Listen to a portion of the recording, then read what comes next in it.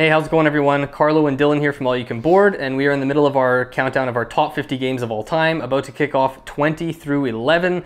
Before we get into it, I just want to mention the 10 to 1 will be coming out in a couple days, and we thought it'd be fun if you guys wanted to maybe take some guesses, especially for people who have been kind of longtime viewers of the channel. You might know some of the games we absolutely love. It'd be fun for you guys to take some guesses in the comments as to which games will be in our top 10 in a couple of days, and we'll definitely be checking up on that on the comments. Otherwise, I don't know about you, I'm kind of expecting there to be a decent amount of overlap. At least 3 games will overlap on in this section. We haven't had as much overlap in the last little bit. Yeah, there's going to be at least one. I'd be surprised if there wasn't at least one, but I think 3 is a pretty good guess. Just to be different, I'll say 2. Okay, sounds good. All right, and without further ado, I mean, if you missed the other ones, go back and check out the other ones from 50 to, I guess, 21. But otherwise, we'll kick it off with Dylan's number 20. Oh, you can't. Do you not see what I've done here? Like, I have baked some cookies that involves me opening a Pillsbury package and putting them in the oven for today's session, and there's barely any left on the plate because I already ate pretty much half the package. I was gonna say oversized plate here. This is what's left. They're very soft, so at any time during the video, feel free to take a bite. How many did you just touch there? Business. As many as I want to eat, apparently. Okay, well, I'm going to jump into mine. So my number 20 is a game that I don't own, but Carlo does, and I really, really love, and I played a whole ton of it on Board Game Arena, and that's Res Arcana. So Res Arcana is a really great game, and I knew I was going to like it before either of us even owned it. I think you had brought it to my attention at one point, and I remember looking into it, and knowing I was going to enjoy it, but there was other games that were priorities for me at the time. When you finally got it, the first time I played it, I actually was disappointed. I was actually let down. I think it might have had to do just the way the session went, because one of the things with Res Arcana is depending which cards are in the game, you can have it where it's like, or which things are in the game, it can be a really challenging way to experience it, right? Yeah. And so I feel like the first time I played, I remember you had a lot of dragons, and it just felt like I didn't have a way to properly counter them, so it felt like I was just constantly behind. I was like, this game, this isn't what I was expecting. And it wasn't until I played it the second time where it was a completely different set of cards, more unique. I think we did the draft at that point, which was an optional way to start the game, and it was way more fun. And now every time I played it on BGA, just the whole meta now, as you slowly understand when certain cards are paired with each other, what that's going to mean, which ones you should grab, when you get a better idea of, depending on which cards you have, which of the, what are they called? The places of power. Yes, that you're going to go for. And even the monuments that are face up. For sure. Yeah. So I've absolutely adored this game. It's one that I'm likely going to buy for myself at some point. The only reason I haven't is because I've been able to play it on Board Game Arena. Yeah. If it wasn't for that, I'd already have it. So yeah, it's number 20 now, and if I honestly get a copy and I start playing it even more frequently with the physical edition, I could see this moving up. But regardless, I really, really love it, and it's one of those ones that anytime over at your place or we're having a game night, if someone suggests that, I'm 100% down to play the physical copy, because most of the plays lately have been the digital copy. I'd love to experience it that way again. So nice. Yeah. I actually forgot all about that. This one would probably be on your list, so I think we might have actually 4 overlaps, but it's a good pick. And honestly, I have to say, I was a little disappointed with it the first time I played it too. Yeah.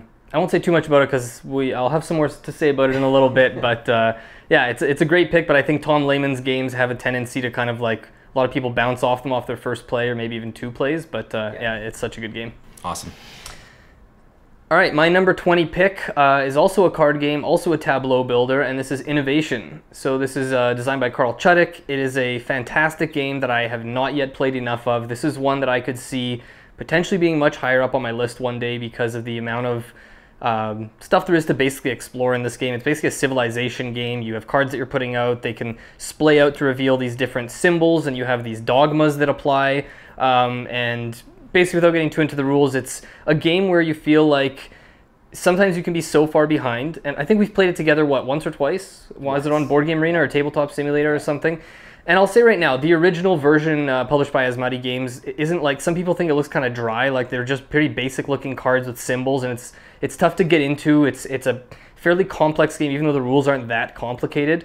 But it's this kind of idea of like racing through the ages. You start in age 1 and the game can go all the way to age 9, and every age unlocks like new abilities, and you start seeing different symbols on the cards the further in you get, and you have this tendency to feel like you're really behind and you have no chance of winning, and then suddenly you draw a card or you see something on the board between the cards that are in play that makes you realize like, wait a second, I can kind of flip this game on its head and maybe make a comeback, and suddenly the other player's on the back foot and you've like taken one of their cards, or you've jumped ahead in the ages and now you have this age 5 card that does something crazy for you, and like it feels like there's always a way out of it. And I feel like I've only played it maybe 6 or 7 times in total, but every time I played it, felt like a drastically different game. I know there's a bunch of cards I still haven't seen yet, so I think it's one that has the opportunity to be like a really replayable game that I might, like eventually I need to own this. I don't currently own it, but yeah, it's definitely one of the more impressive games I've played, especially off of just a few plays.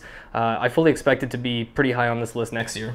Nice. Yeah, I've only played it the one time, so it's one of those ones that has completely slipped out of my mind since I last played it. Right. But I've heard so much about it, and I've heard you talk about it a few times, that I know if I go back to it, it'll probably have the same effect as some other ones where it just slowly hooks me more, and then next thing you know, it's one of the games I want to own in my collection as well. Yeah. So I want to go back to it. I should just play it on BGA. The only thing I'll say is I think it's either the BGA implementation or the physical implementation. The artwork isn't, or the design of it isn't like all that attractive to me. And that's the Asmodee game. So then Right. ELO also released their own version that has like really nice artwork and all this stuff, but the like usability of the cards, like where the symbols are and stuff, it makes it harder to play the game even though it looks nicer. So it's like an issue of, do you want the game to look nicer or play better because it's more practical? Yeah, they have to mesh the two together. Yeah, exactly. And as it is, it's kind of a tough game to play because you're trying to compare symbols off of people's cards and stuff. But anyway, that's my number 20 pick, Innovation. Nice. All right, my number 19 pick is a game that I absolutely love that I never thought I'd be able to own, and now I'm going to be owning it pretty soon, and that is called Fjords. So Fjords is being reprinted, and it's coming out next year, so I have that back, so I'm going to be getting that. But up until this point, I've only played this at our local game cafe here in Winnipeg, which is across the board, and I've played it, I think, 3 or 4 times there with different people, I think almost every time. We played it once there, and I can't remember if we played multiple games in that session, but we played it one time we were there. I absolutely love this game, but again, I am like cautioning that I am basing this also off of the 4 plays I've had of it. But usually I would say for a 2-player game, after 4 plays, if I haven't uncovered something that's going to make me hate a game, it doesn't exist. At that point, I would know. And what I love about this game is, and other games have done this since, even ones that are on this list, but the 2 phases that the game has are distinct from each other, but influence each other. So in the beginning, you're basically building the board in the first stage. You're placing the tiles, which is something this has unique from even Blue Lagoon, is that you're building the board. So placing all these tiles down in a similar way you've seen other tile games go, where you have to put mountains to mountains, paths to paths, things like that. And so you create this game space for yourself. And as you're creating it, you slowly put these little huts on. You have a limited supply. And in the second stage, those huts is where you're going to start putting your little discs out, and then it's basically a territory control game on who can place them, like get the most control with their discs, but keeping in mind that, you know, certain ones are going to be more accessible to you because of where your hut is, and maybe you can you basically locked into sections, so you don't have to put any there until, you know, you fought for the other sections you want. You basically think about the game in 2 different ways, but each one you're keeping something else in mind. And it's brilliant. It's easy to learn, it's easy to play, and the more you play it, the more strategic you get. And it's one that if I had it in my collection, I honestly probably would have played this like 30, 40 times, 50 times by now, because there's so many people that I would have said, let's just throw out a game of Fjords. I feel like it would have been one of my go-to games in the same way that like a lot of other 2-player games on my shelf, like Jaipur and Patchwork and Seven Wonders Duel have become that. So I'm super excited to get this new version. Yes, it has a whole bunch of other bells and whistles and new artwork, but honestly, I am just thrilled that I can play Fjords whenever I want, because I have not been able to do that. That's the most exciting part to me, and I cannot wait to introduce this to more people. Nice. That's an awesome... I honestly forgot all about this game being on your list when I was kind of guessing what you'd have on here, and I think I've only played it the one time with you like 4 or 5 years ago at Across the Board when you showed it to me, and I was completely blown away by it too, because I remember having heard of the game previously, or maybe checked afterwards, and I think it's rated even, like the BGG rating is like under a 7. Like it's got a 6 point something, which is like... It's just wrong for it to... I don't know why people don't like the game that much. To me, it's awesome, and I love how sometimes you don't even have tiles that you can place, so you set them aside, and like, so the board's going to build differently every time. Yeah, very cool game. I can't wait to play more of it when you get that copy. Yeah, me too. All right. My number 19 pick is another 2-phase game, actually. It is a 2-phase auction game, and that is For Sale. As of now, probably my favorite filler game of all time. This is one of the most played games for me in the last year and a half due to the pandemic. Discovered this, I'd heard about it before, but played it on Board Game Arena. I think I've got 50 or 60 plays logged on there now. super simple. If you haven't played it, go check it out on Board Game Arena. The basic idea is everyone starts a certain amount of money, and you're bidding on these houses. So every round, a certain number of these properties will come out. You bid on them, and each player ends up taking a property and whatever until you have all the properties divided. And then the second phase of the game, people are basically bidding putting their properties out to get checks, basically that are written for the properties. And then at the end of the game, the player with the most money wins. Super simple. You can play it on Board Game Arena, especially plays in what, like 5-10 minutes. Yeah, really. Like it's so fast. I got hooked on this game. Like even playing without like people I knew, I would just go queue up for a random game with strangers, and I played this game like 40 times in a row over the span of like 2 or 3 weeks before I introduced it to other people. And like now we each have the little travels edition version of the game. I think it's something that'll never leave my collection because of how simple it is. We talked about in a different video, one of the previous ones, about kind of how late to the game we were with auction games. And I feel like this is like the best auction game to introduce someone to auctions with, right? Because of how simple it is, but because of how fun, like everyone I've shown this game to seems to want to replay it all the time whenever we just need like a quick filler game. It's got the charming artwork of like the dog houses or the doghouse and the spaceship, and there's like the manhole or whatever. Like there's all the funny little properties. I don't know. There's just something really charming about it, and there's a lot of trash talking that comes into play when people outbid each other. It's just a really fun little game. Yeah, it is. I remember when you first introduced this to me, how much it surprised me, just because it's not one that I expected to have as much of an impact with me and with the other people at the table as it did, or one that I'd want to come back to as often as I did, but also just how much strategy there ended up being. And it's strategy you can't really explain to someone very well. In the first time, you almost have to just play and realize, like, oh, I see. So if I bet this way, it's doing this. Or if I'm the last one to bet, it means this. Like, you kind of have gotta save money for later or whatever. Yeah. Is this one of the ones you thought we were gonna have a crossover? Yeah, actually. Yeah. So this is actually not on my top 50. Wow. And wasn't this also your #1 filler game of all time? We did our filler games. Yes. And so when I did the only reason it's not is when I did the ranking system. Rankings, so it ended up being like it's between 50 and 60. Like it's just off the list. And it just kept, like, the ones I kept going up against, I kept ranking higher, and I kept thinking, like, but is that the right call? I'm like, it is, like, I do. And I think sometimes I have a hard time with, like, filler games and party games in general, properly ranking them against something like Tidal Blades or, Everdell, things like that, because they're such different experiences, right? And you're asking yourself, what would I rather play? In a lot of situations, you're not going to pick the filler game, but... For sure. So I think that, it's one that I could easily probably go back and make a case that it should be on, and next year maybe I will look at it differently and be like, you know what, it does belong in here. But I'm glad you put it this high to counteract that, and I'll try to, look at it differently next year, because you're right. It honestly probably should have been, but there was just so many games that I wanted to put on, and it's just one that kept slightly bumping off. So yeah, fair enough. I'm sure we'll both have regrets of games that didn't make our list, and we'll hear for it. We'll hear it in the comments from people. Yeah, exactly. How could you not include that? Exactly. All right, my number 18 game is called Clank: A Deck Building Adventure. So Clank is a game I've had for a long time in my collection. I've played it so many times. It's just for a long time it was a go-to game in terms of like if we couldn't decide what to play or with any player count really. It was like, what about Clank? Because I'd introduced it to everyone by then. Everyone had their heads wrapped around the concepts and the strategy. What I love about Clank is that it became my de facto deck builder. It's the reason I ended up getting rid of Dominion. They're very different games, but it was the easiest deck builder for my collection to introduce to people, and it was the most fun deck builder in my collection for a long time. And that's just because there's so many cards. The artwork is really, really gorgeous. It's not just about building your deck. It's also about the fact that you're using the cards in your deck to delve into this dungeon with your characters and try to scoop up the most valuable treasure that you can. But as soon as someone scoops up treasure, it essentially puts everyone else on a timer, because that person can now choose to push their way out of the dungeon, and that means that you have a certain amount of turns to get out, or you lose pretty much a large part of your points, or at least to get above ground level. So there's a lot of things going on. It's deck building, it's racing, it's pushing your luck. There's the dragon that is adding more of your cubes, your Clank cubes, noise cubes into the bag, and you're having to use that to think like, okay, how many do I have in there? What's the likelihood that mine are going to get drawn? Do I think I can survive another turn?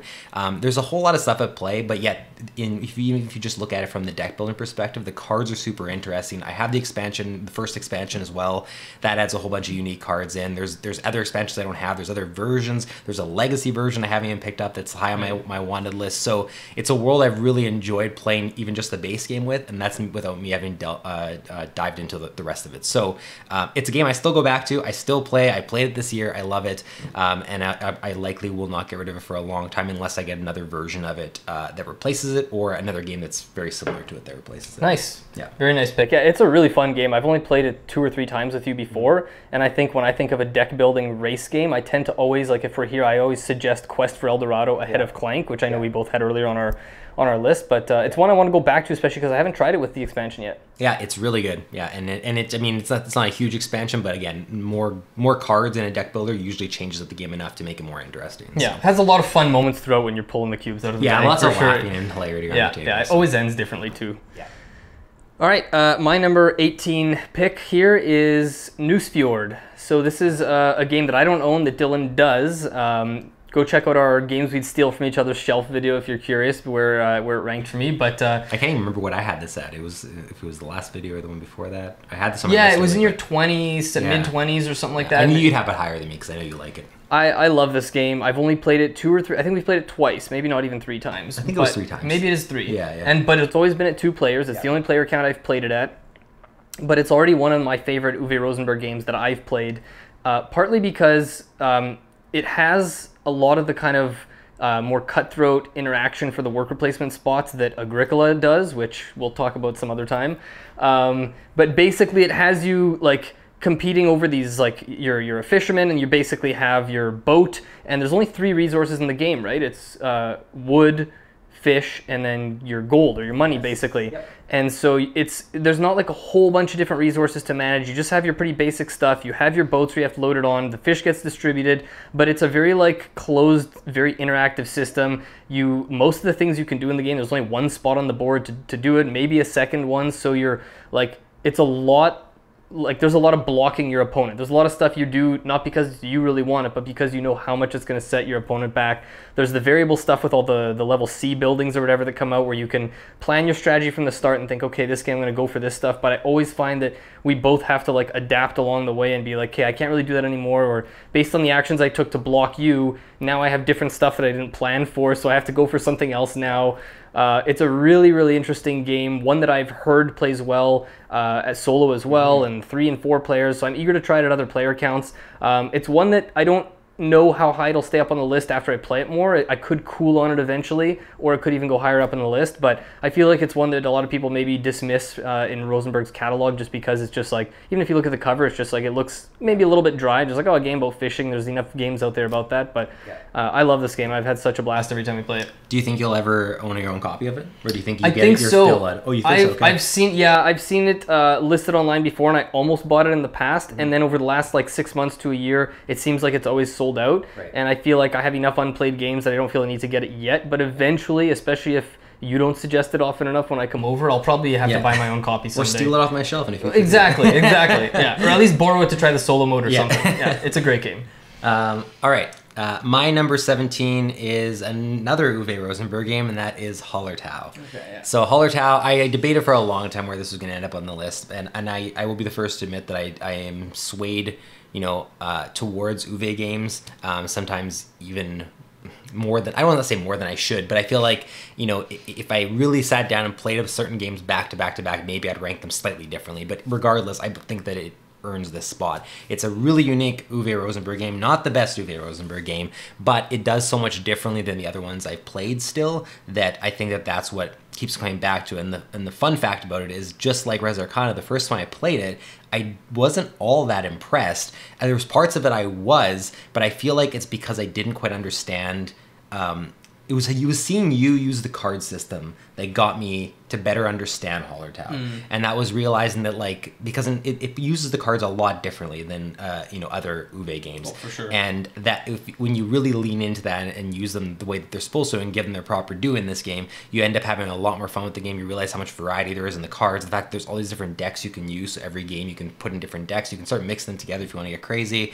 The worker placement system, even just the fact that every time you go to a space, you're having to pay 1 more up to a max of 3, means that it starts to get really, really mean with the spots. I mean, you're not removing all the pieces every single round. Like, for instance, in a 4-player game, you just remove the top row of every spot, which means that like if a bunch of rows are completely filled up, all you're doing is removing the 3 spot, which means that now to go to that spot, you have to put 3 workers, which is that's like 1/4 of your workers to use one action. So it starts to get really tough to make decisions, and the fact that you're doing everything in service of trying to move the community center, the building in the center, to the right. But to do that, you have to move all the small buildings, to do all that, you have to generate resources from the fields. But the field system's unique too, because it's like with fallow fields where, you know, the higher they are, the more they produce. So it's not just producing 1. If you're producing on the top, you could be producing 5, right, for that 1, but then it decreases, right? Like, there's so much going on in this game that's unique. And when you put all those pieces together and you realize you have one goal, which is just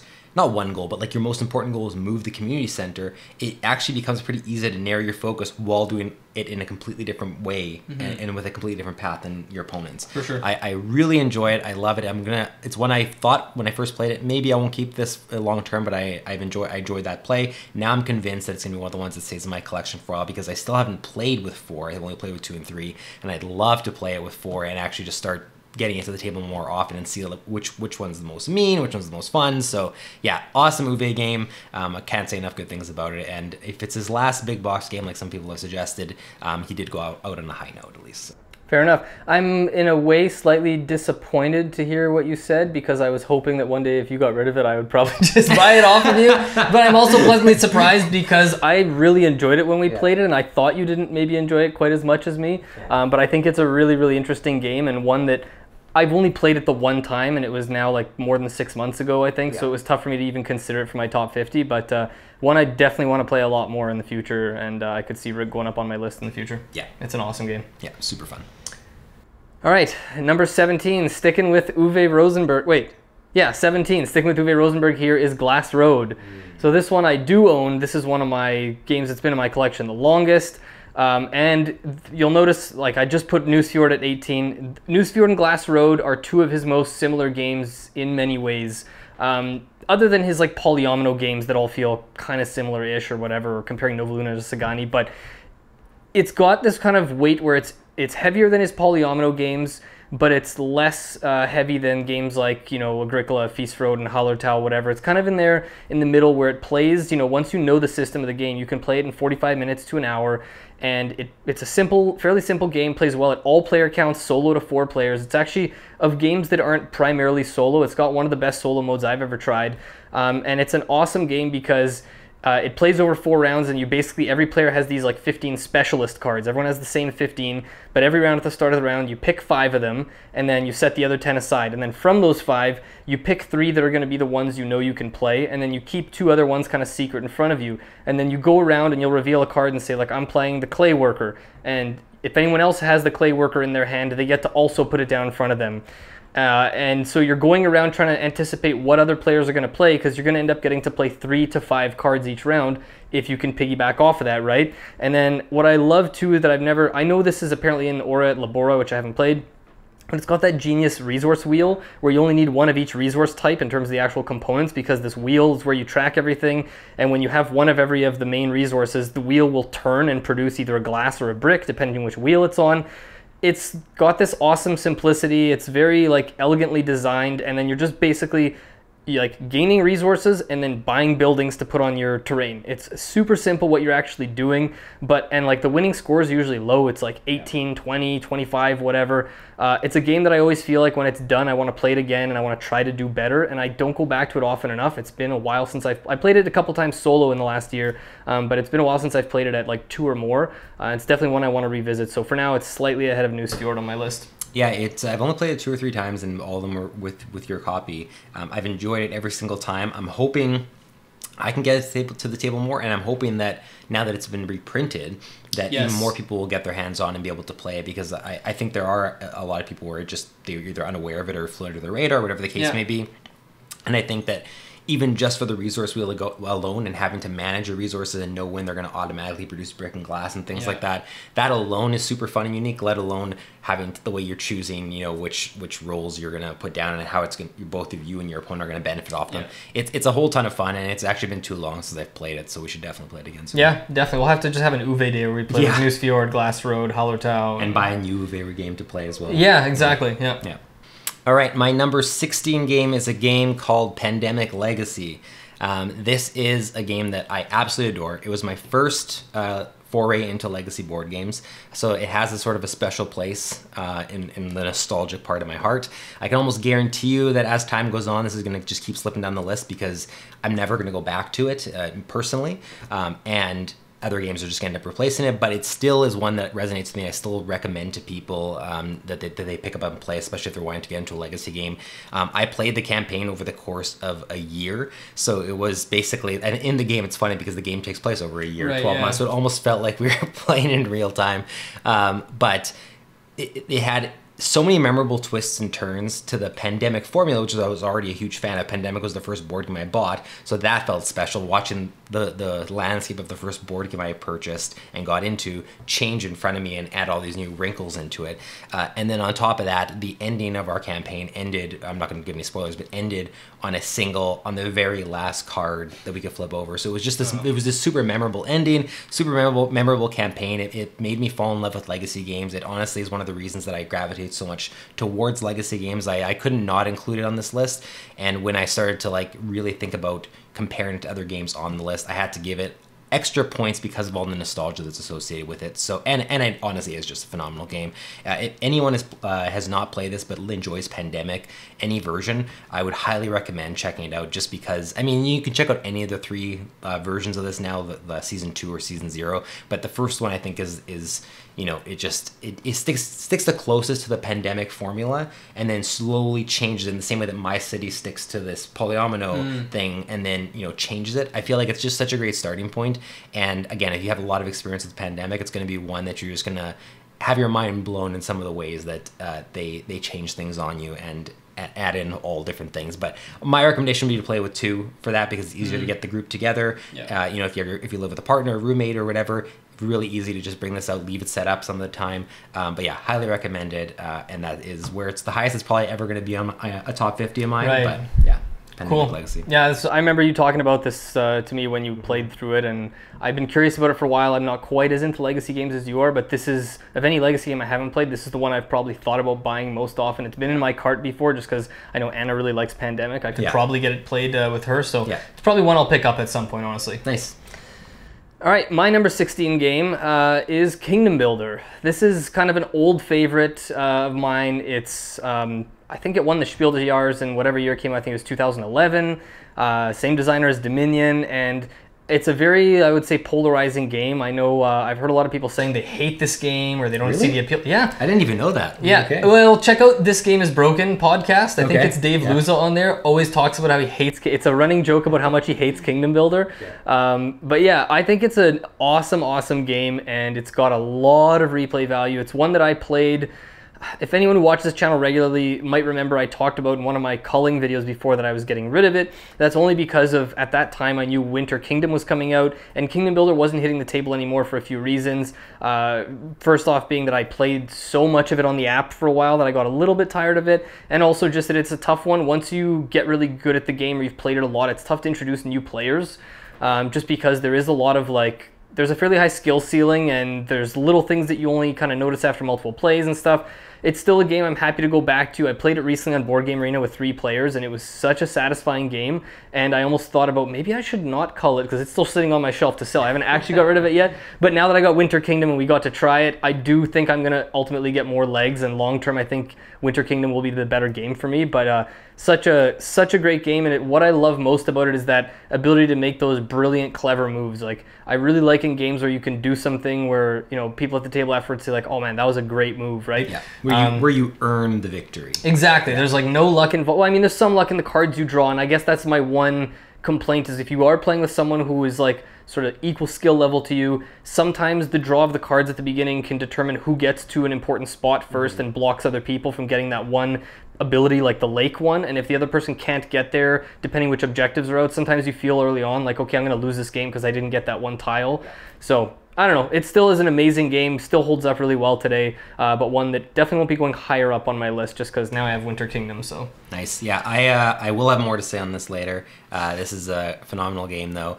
So what I will say here is that we did just play Winter Kingdom, and believe it or not, I think that I'll have to play it a couple more times, but I think it's possible that I would end up wanting to buy Winter Kingdom and replace Kingdom Builder with it, only because it keeps all the elements that I loved about Kingdom Builder. It adds in a whole bunch more variety that would give it more legs. So, and you're right, because I've also played a ton of Kingdom Builder. But again, there's part of me that also just wants to keep the original as like a nostalgia thing on my shelf. For sure, yeah. It's a great game, and I'll talk about it a little bit more later. Sounds good.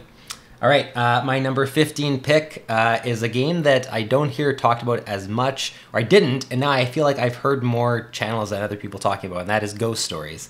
Oh, wow, I did not see this one coming on your list. No, yeah, I love Ghost Stories, and literally the only problem with Ghost Stories is that I don't suggest it now because I'm the only one who owns it. But every time I have, almost every time we end up playing multiple games because everyone's having such a fun time, and it's and every single time I've played, it ends up being something that way after that game night, everyone's still talking about that experience, or remember this, remember that. Like it's so memorable, and it creates so many fun, hilarious, challenging moments around the table that it just had to be on here. And then when I really thought about it and started comparing it to other games, I realized how much fun and how many memories I already have with this. Having only played it probably like, a dozen times over the course of, I've owned this now for, it was like, I got it really early on. It was one of the first board game orders I actually purchased. Probably had at least 5 or 6 years, right? Yeah. It's a cooperative game, but I do enjoy cooperative games, but this one is extra challenging, and everyone does have their own role and their own abilities that they're contributing to the team, and no one feels like they're really out of it, or isn't really doing their part. Everyone at one point needs to use their ability to help defeat it. The board will get out of control, that you're being overrun by ghosts on all different sides of different colors. You're having to think of not only your own board, but think, okay, if I don't do something to help this person, next when it's their turn, if they get a ghost, they're going to be in trouble, and then we're going to lose their ability, and then this we're going to lose access to this area in the center of the board. There's so many sides to look at, and it's one of those beautiful, challenging games where you actually feel like you're doing good until like right at the end, and then suddenly you're just like, what happened? Like, how is it possible that we're just like in this much of a mess now?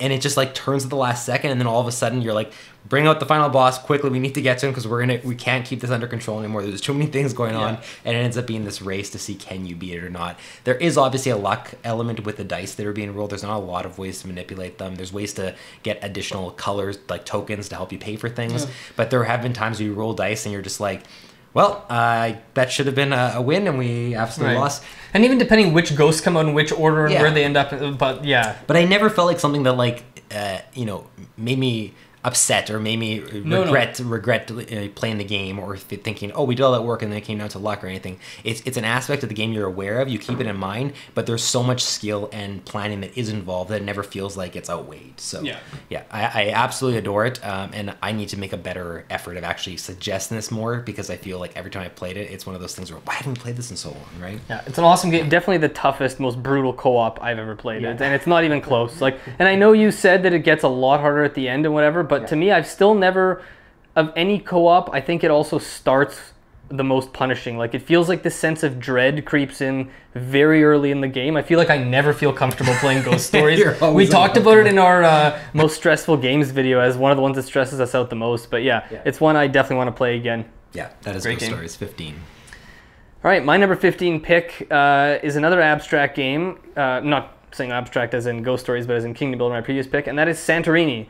So this is I was going to call it a two-player game. It's primarily two-player. Definitely it should just be a two-player. I know. Well, I mean, like, the three-player mode can still be fun, but it ends up with three, the three-player ends up being the king-making thing, where as soon as one person's close, then the other two players look at how can we stop this person from winning, right? So I just like it more as, I think it works best as a two-player game. I have no interest in ever playing it with 4. I would still play it with 3, but it's way better with 2.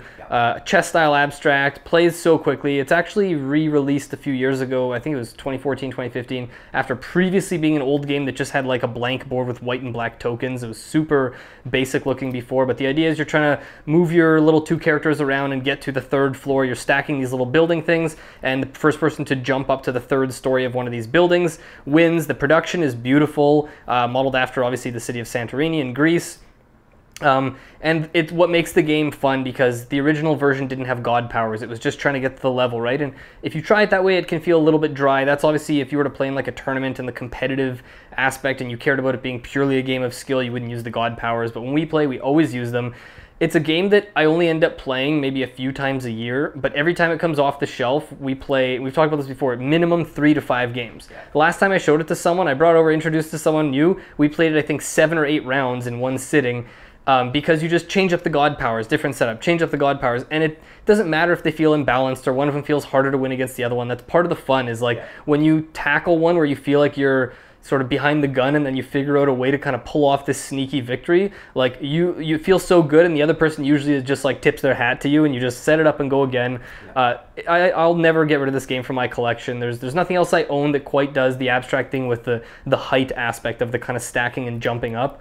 I imagine you'll have more to say about this yes, later I'll have more to say later on, so all I'll say right now is I agree with you. I will likely never get rid of it. The only way I would is if another abstract game, like, you know, I've backed Ragnaroks and some other ones. If something comes along that somehow I see as like better, where it just always gets to the table instead. Otherwise, I agree. I would never. Or if they release an edition that has a theme, like they did Santorini New York, which I think both of us were like, I don't need to go get the New York version, but maybe there's, if they did Santorini Marvel, you'd get I was it, right? literally just going to say, like, Marvel Santorini's coming up next. That's the only one you'd sell. All the Marvel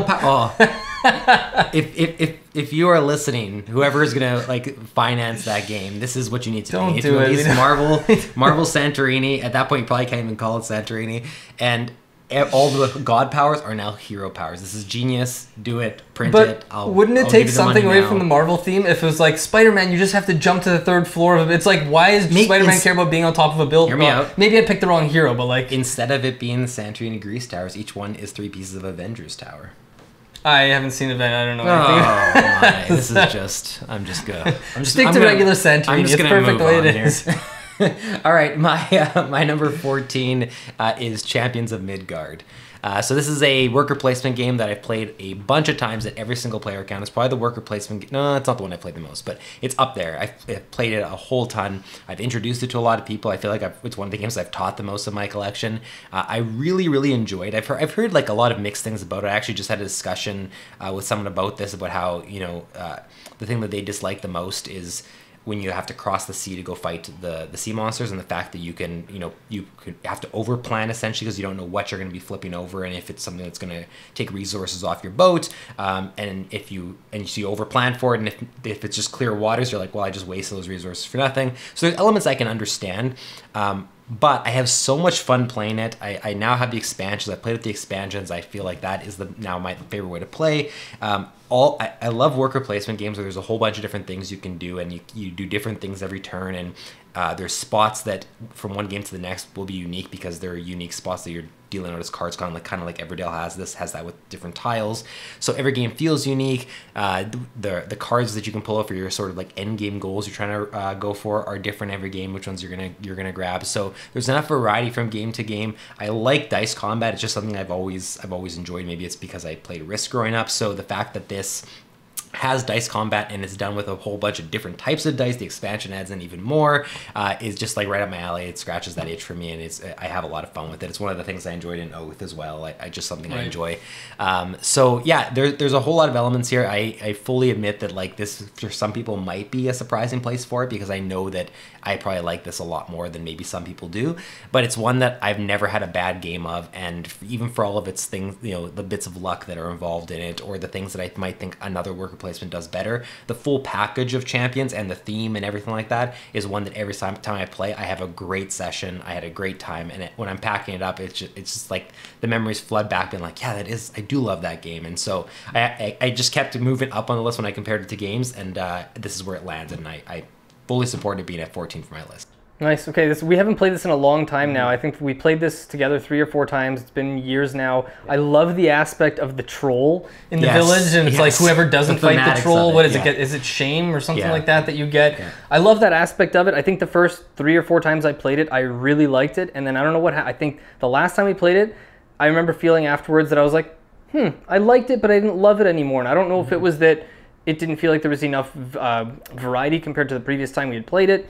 Or maybe it was just that I felt like because it's worker placement and there's some worker placement games that we love so much, maybe I just felt like I would have rather had played a different worker placement game. But I don't think I'll ever turn down a game of it, especially now that you have the expansion. So I would definitely like to play this again. Yeah, awesome game. All right, number 14 on my list might surprise. This is another one that I think might surprise a lot of people with how high up on the list it is. That is Tiny Towns. So this is a game that I think is very underrated. I don't know why it is. I suspect that part of it might be the really kind of cute animal artwork. I feel like what that does is it appeals to a more wide kind of mainstream set of there's like family gamers and maybe people who are newer to the hobby give it a chance. But I feel like a lot of more experienced gamers see that and are maybe a little bit off put thinking it's just a family game. But I love the kind of spatial puzzle of this 4x4 grid that you're trying to like figure out how to fit these buildings into. I love the aspect of the player interaction that isn't directly mean. You're not attacking someone. There's no direct take that, like I play a card and I, wreck your stuff or whatever, but the calling of the resources where you know that, yeah, I can do something with this, but it wouldn't be my first choice, but I know that other people are going to struggle to take this resource, so you keep calling glass every round or whatever, just because it frustrates people. You know they can't do anything with it. I love the fact that every player has a monument card that you keep secret at the start, so everyone has a different objective that makes you not all go for the same thing based on the building cards that are out there, because you're going to try and do something different with your monument. And I love that for a game that plays in only 45 minutes to an hour kind of range, not only is it simultaneous play with no downtime, but you actually get, like, not a lot of games that play this quickly have like a long-term strategy where you can look at the thing at the start and come up with something, but you have to actually, like almost like Dominion where you have the layout of the cards, you look at all the buildings and think, okay, this game I'm going to try to do this and this, and maybe I'll focus on these buildings to maximize my score here. And of course you're going to have to adjust along the way because you're forced to take resources you don't want, but because of all the cards that are in the box, and just so to be clear, I've played this more now with the Fortune expansion. There's another one that I haven't tried yet, Villagers or whatnot. The Fortune expansion, I think, elevates it to a new level because of what it lets you do with the money system. I won't get too into that. There's a video on our channel about it. But yeah, I've played Tiny Towns probably at least 20 to 25 times since I got it. It's one of the sort of the games I've gotten the last few years. It's definitely one of the most played in my collection and one that seems to be a hit with everyone I show it to. And yeah, it's one I'll be playing for many years, I think. Yeah, this was on my short list. Really, the only reason I didn't make it is because I haven't played it a lot, having not owned it, and it's been a long time since I have played it now. But I really enjoyed it. I loved when we played it. I think we played it at Across the Board, and I loved constantly calling the same thing that you didn't need and seeing the effects that it had on your mental state. That was yeah, great. It was pretty frustrating. Fun fact, this is the quickest how to play we have on our channel. We've joked about this. Oh, yeah, true. Carlo teaches this game in like 5 minutes or less than 5 minutes, and in very good fashion. So thank you. That's the current benchmark for quick how to plays on our channel. But yeah, it's one that I think if I played more of, it would for sure make my list. And yeah, I'm surprised. I guess I always just assume that it's a popular game that a lot of people play because we always talk about it. And then I remember you mentioning that, like, it's underappreciated, or at least not a lot of people seem to mention it, and that surprised me. And because I just assumed, I just like had the assumption based on how much fun I had, how much variety there is, and usually that type of gameplay would resonate. They would be one that everyone would be playing and talking about. Yeah, had become a classic. And I think it has like a 7.2 rating on BGG or something. It was a first-time designer, so I think people maybe dismiss it for those reasons. But like, it plays up to 6 players and it's simultaneous and like in under an hour. What I don't know. Yeah. You're getting angry now. Yeah, sorry, a little worked up here. Let's cool down. Listen, have a cookie. Okay, I'm gonna tell people the next pick. My number is 13. Now, number 13 is a game called Quacks of Quedlinburg. So Quacks of Quedlinburg is a game I absolutely adore, and I knew it after the very first time I played it. Sometimes you just play a game and you get a feeling from it that it hit something inside that you're going to want to play it again. I don't have that happen all the time, even with games that I end up adoring, but this one was after the first play, and it's funny because I know why it doesn't resonate with some people. I know why other people might not like it as much as I do, or some people do. I completely understand, because so much of this is based on luck, and yes, you're building your bag your way, and so you do have some influence on what's in your bag and what the likelihood is, but that doesn't change the fact that sometimes I've been the one on the receiving end where I have this perfectly built bag, and I should be in perfect form, and I draw all the, whatever the white tokens are called, the cherry bombs or whatever they are. Cherry bombs. I draw literally 4 in a row, and I'm out, and I can't even fathom how how it's even possible. So I know that happens, and it's frustrating, but I feel like that frustration, it just comes with the territory of the game, so you know what you're getting into, and the fact of the matter is I still have not experienced every single ability that Quacks of Quedlinburg has, because I also have the expansion, because you can each color can have a different ability, and you can pair different ones together, that you can eventually come up with your own combinations. So you're like, this is to have a really wild experience, this is to have a more controlled experience, this is one that we play with this group compared to this group. There's so much you can do to change up each game to keep it feeling fresh, and I've never once played Quacks of Quedlinburg and not been laughing. And I feel like anything that makes you laugh and have a good time, it's got to be doing something right. So even if it's not the most strategic game, even if it's not the one that you're going to play when you really want to use your brain and feel like I just found a way to victory or whatever, that's not what you're going to get out of Quacks, but you are going to have an absolute ride around the table, and it's really not that hard to introduce to people either, because you can kind of talk them through turns rather than have to explain a lot. You can say, this is in your bag at this point, reach into your bag, pull out and pull out one of the chips and tell them what it does, kind of thing. So I've had a lot of success introducing it, and I've never introduced it to someone. I know one of your friends doesn't enjoy it, but out of people, he was actively angry when I taught him the game. He was so upset that we spent our evening on Tabletop Simulator being taught and learning Quacks of Quedlinburg. He's like, he told me straight up, I will never play this game again. If we're playing this, don't invite me. Like, he hated it. And he doesn't like games that are super heavy on luck like that. But yeah. So besides that one instance, I've never introduced this to someone, especially the physical version, and not had them love it. And I think that's just because usually in the instance that I decide to bring it out, the laughing and those funny moments around the table have outweighed any potential like luck factors and stuff involved. So again, it's not for everybody, but for me, I'll never not have a good time playing it, and that that skews my picks a lot, because I factor in fun factor, I guess you can say, of course, yeah. Almost more than anything else, and this is one of the most fun games in my collection. For sure. Honestly, when you first taught me this on Tabletop Simulator, I was like, I had such a good time playing this the first time, second time as well, and then from that point on, I think I got up to like 6 or 7 plays, and I'll say right now, every single time I've played this has been on Tabletop Simulator. And I know that part of the joy from this game is like physically reaching into the bag and pulling chips out and having the like nice components in front of you and everything. So I've never experienced the game in its full form like that. And also after you showed it to me, I think you showed it to a couple other friends. One of them really liked it. Yeah. And then there was a couple game nights later on Tabletop Simulator. One, I read the rules. I was ready to teach El Grande, which I've been wanting to play for years. This classic, really interactive area control game. And someone said, I don't know if I have time for a new game. Why don't we play Quacks? And I was kind of like, a bit bitter. I was like, okay, fine, sure. And then the next time, same thing. I was ready to learn. I learned all the rules for La Havre by Uwe Rosenberg, and we were going to play that, and someone was like, oh, can we play Quacks? I don't know if I have time for a game that long. So I'm kind of like spiteful now that I have not to this day played El Grande or La Havre after learning the rules, being ready to teach, because other people didn't have time, so we played Quacks instead. So once we play both those games, you'll be able to love Quacks again. I think so, yeah. And I still enjoy it, and I think you nailed a really good point, is that you have to go in with the right mindset, because if you think it's a game about the best player is going to win, I have to come up with this grand strategy and skill is going to determine everything, then you're not going to have a good time with it. But it's always fun. It's always good every time I play it. But yeah, nice pick. Thanks. All right, number 13 on my list is a game that you had, so I think it was in the 30s somewhere on your list, and that is Blue Lagoon. Yeah. So this is a really fun tile laying game from Reiner Knizia. And I'll say right now, I don't like it as much at 2 players. I've played it a couple times with 2, and I found that it's not a game I even want to revisit ever with 2. It's so much better with even adding just a 3rd player. I don't know yet if I like it more with 3 or 4, but you're basically competing for spaces on these islands. There's 8 islands that you're fighting over, and literally all you do on your turn is you place a token on the board. You literally can just place 1 token on your turn, and you're going around the board until everyone's tokens have been placed, or you've collected all the resources, and you're basically, there's different goals, right? You're trying to pick up resources, you're trying to connect routes across islands, you're trying to get majorities on islands. There's all these different mechanisms that we see in board games that all come into this game that has literally 3 or 4 pages of rules. We were just talking about Fjords and For Sale having that 2-phase thing. I love the 2 phases of, planning your first phase and setting up those huts so that you can sprout out from those huts in the second phase. It's such a fun game. I always have a great time with it.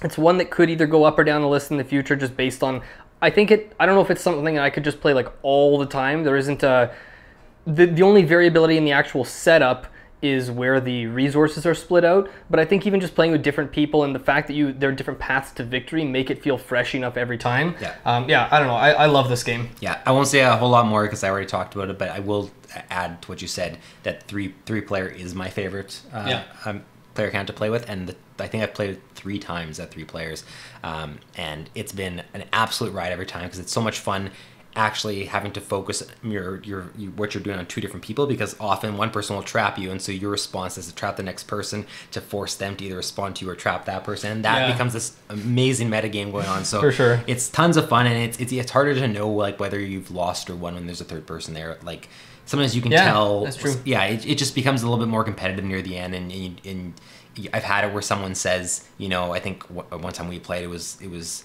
almost like the consensus was, oh, I think Carlo's in the lead right now or whatever, based on the fact that you had connected islands or whatever it was. And then it wasn't until we started getting to the nitty gritty and realizing what people had for resource in their supply, we're like, wait a second, no, it's for sure a diversion tactic, right? It's a great game. I will absolutely never turn down a game of this, and eventually will 100% onto my collection unless I find that the new version of Fjord just completely replaces that need for me. But yeah, great game. Cool. My number 12, 12 is Ethnos. So this is pretty high on this list. I really, really enjoy this game. Literally, the only thing I don't enjoy about it is the artwork. I said that in my review of it. Honestly, if they reprinted this game with a brand new look, brand new artwork, I would Marvel. No, not Marvel. let's be reasonable here.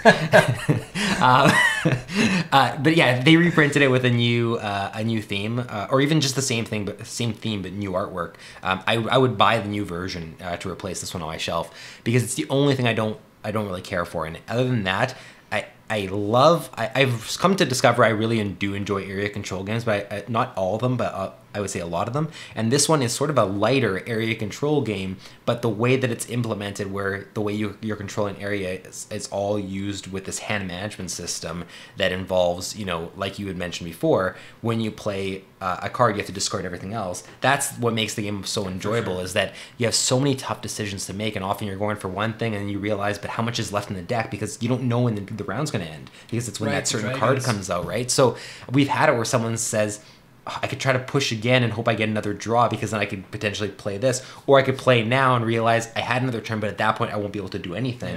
And so you have really tough decisions to make, and every game you end up with a completely different cast of these characters out there, which all have their own abilities, and in tandem with each other, the abilities make feel different if they're paired with, like, if the skeletons are in the game compared to, if the I can't remember the trolls, what all the different the wizards, whatever. Even within like I said, in tandem with each other, it feels different. Even when you've played games with those characters out in a previous session, right? So it's super unique. It's super fun. Every time I've played it, everyone has been completely wowed by it, because everyone seems to have the reaction, I haven't even heard of this game, and they see the look on the box and they're like, they think they're getting into like a pretty mundane generic fantasy game. But it's anything but. So I would say that honestly, I think this is one of those games that one day needs a reprinting just to reintroduce it. Maybe it's through a Kickstarter campaign where they add in some new components and new creatures, whatever. But I think it needs to be reintroduced to people, because I absolutely adore it, and I think more people would if they got their hands on it. I know you already said a lot about it, but it surprised me how high up on the list it was until I thought of all the sessions I've had and how much fun I had with it. Nice. Yeah, I think it was number like 38 for me or something. Yeah. I definitely expected it to crack your top 20. I'm not surprised that it's this high. Yeah. All right, my number 12 pick is a game called Keyforge. So this is a unique, world's first and as of now only unique deck game designed by Richard Garfield, who did Magic the Gathering. Came out a couple of years ago. I know we've been a bit off and on. I kind of fell out of favor with the game for a while, but recently started playing again. It's kind of in a state of hiatus right now. You can go check out, I did a video on the channel about the future of Keyforge. There's all kinds of other content to learn more about how the game is played and stuff, but for anyone who doesn't know, just a quick recap is the idea is you buy a unique deck for like 10 or 12 bucks. You get a 36 card deck that's generated by an algorithm. It's a one-of-a-kind deck that no one else in the world will ever have. You cannot modify it. You can't take out a card and put in a new one or whatever. And then it's basically a head-to-head card game, but instead of other games where the goal is to just like, attack the other player and take away their health, you're racing to gain Amber, which allows you to forge keys, and the first player to forge 3 keys wins the game. It's a game that I absolutely love. There's so much to explore and discover in getting a new deck. We've talked before about that idea of just cracking open a new deck and looking through the cards and thinking, oh, how am I going to make this work? Sometimes you get a deck that's a dud, not because it's necessarily bad, because it's just not fun to play with. I even have decks that are really, really good, really successful decks, but they're just they feel easy to play and they're just not interesting to play, and those ones I kind of want to get rid of. So the game has its drawbacks. Some of the sets aren't as fun, some of the cards sometimes aren't as fun, or you get a certain house a lot, you keep opening decks and you keep getting the same house over and over. Like, I have so many decks with Sanctum and I'm so tired of them, but like, you know, the game has so much to offer from those replay games. You can play the same deck over and over and over. Some of the decks I've played 20, 30, 40 times and still discovering new combos, new ways to play them, new ways to approach it, and you're always playing against new decks too, especially if you're playing on the unofficial online platform, the Crucible. Hopefully they should have an official one soon. Yeah, I know it's one we played. We were like hooked on this game when it first came out. We played it every chance we had, and then the pandemic and stuff, we stopped meeting up with other people and the game kind of fizzled out. So I'm hoping it's one that you kind of get back into a little more in the future as well, and that we start playing more regularly, because I love this game. Yeah, I want to. The pandemic, I think for a lot of people, just put a wrench into it. So as soon as it comes back, and I'm sure it's going to, I'm gonna for sure, maybe with the new set whenever it launches, I definitely want to get back into it. And I will say right now, make the bold claim that I'm pretty sure, in my opinion, Keyforge is the most accessible card game out there. And the reason I say that is just because you literally can just buy a $12 pack, have everything you need to play, aside from like the tokens and everything, but there was ways to keep track of that on separately. Exactly, yeah. But you'll have everything you need to play, and if that's all you can afford, or that's all you want to go into it, you can basically just decide, I'm going to get as good as I can with this deck, or I'm going to figure out how to overcome its weaknesses, or I'm going to figure out how to, pursue its strengths, whatever the case may be. And anytime you feel like, hey, I've done all that and you want to get another one, you just get another pack. And sometimes those packs go on sale for like $5. So yeah, it's super accessible. Really, the only barrier is just learning the rules. But even then, compared to other card games with mana costs and all this stuff, the fact that this one is just like, play as many cards from your hand as you want of a certain house is a pretty accessible starting point for people too. Yeah, so moves very quickly. Yeah, I think that, I hope more people are able to find Keyforge and get into it once it relaunches, and that the community thrives from there, because I think the game absolutely deserves it. Yeah, and you can just buy 2 decks or buy 3 or 4 decks if you have like a roommate or a partner, and then you can keep like swapping decks to different matchups every time. Like, you can get a lot of replayability out of just having a few decks. So yeah, that is Keyforge. Awesome pick. All right, my number 11 is Kingdom Builder. This is a game you mentioned earlier. It's one of my favorite games of all time. I absolutely adored it. It almost made my top 10, to be honest. There's just some other games that I like better. You mentioned a lot of stuff I wanted to say about it already, but I will mention that it's a game that makes you feel very often like a genius in the moves you're doing. And that's because as you're placing these tiles on the board, you have a bunch of restrictions, or not tiles, these wooden pieces on the board. You have these restrictions placed on you depending on which areas of the board you're touching. But sometimes there are ways to overcome that based on how you're going to use your abilities, whether you're going to use them before or after your turn, and different ways you can manipulate the board state to all of a sudden free yourself up to do things. And even if those don't win you the game, it makes you feel really successful in your turn, and it impresses people around the table. It makes you feel really good when you pull them off. And the fact that the victory conditions are different every game, and sometimes are working in contrast with each other, in conjunction with each other, make it so that every time I've played, it's this moment where you say, okay, what are the conditions? Oh, interesting. How am I going to do that? Oh, okay, we have to do this. And the board state is different because of that, because all of a sudden you'll have little groupings, or you'll have one long line, or whatever the case may be. There is a surprising amount of variety, even with how the boards can be laid out. Again, I mentioned that I could see this being replaced over time by Winter Kingdom for me, because Winter Kingdom does a lot of these things that I love, but then also adds even more variety to it.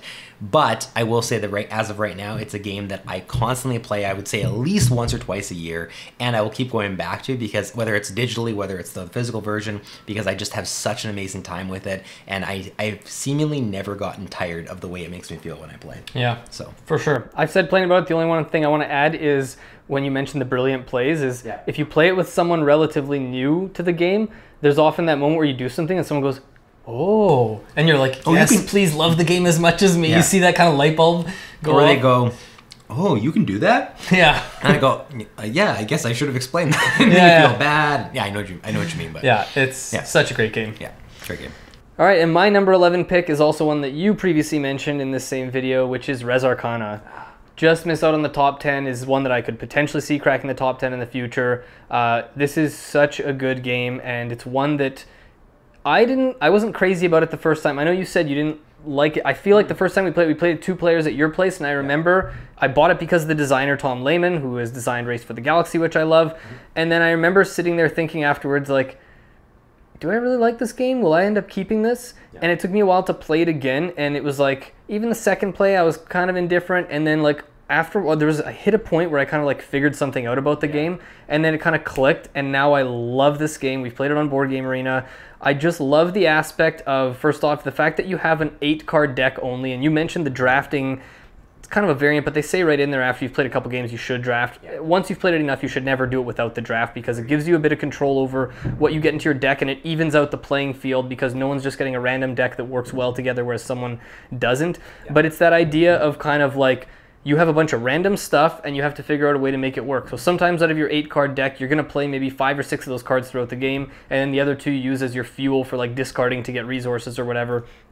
Other games, you're going to find this little combo that involves 2 of your cards or 3 of your cards and some of the monuments or places of power on the board, and you don't even care about the rest of your deck. But it's always a new puzzle to figure that out in combination with your mage. So the variability of all these things together and figuring out the order to do things and how to kind of navigate through what you have, what your opponents have on the board, when you have to suddenly shift gears because someone played a dragon or a card that can attack you, so now you have to go a slightly different route. You get in each other's way a lot, even though there's not like a whole lot of like maybe direct player interaction where you're like, other than like basically the dragons and stuff like that.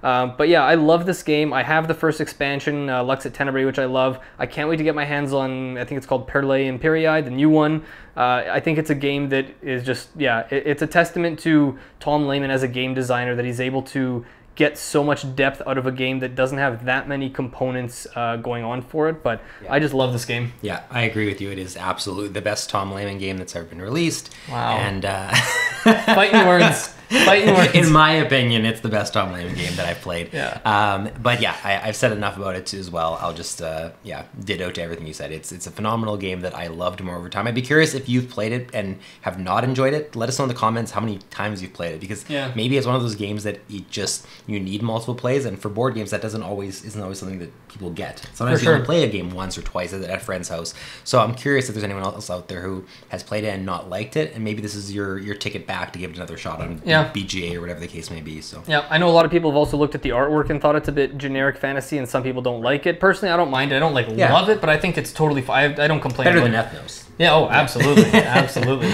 But yeah, that's it for our 20 to 11. So let us know what you think in the comments below. I guess we might have potentially hinted at, might have spoiled some things about what's maybe going to be in our top 10 each. I did mention to throw your guesses in the comments below. Try to rank them even from 10 to 1. At least that'll make it challenging for you. Exactly. Otherwise, thanks so much for watching. Keep an eye out for our top 10 to 1, which will be out in a couple of days.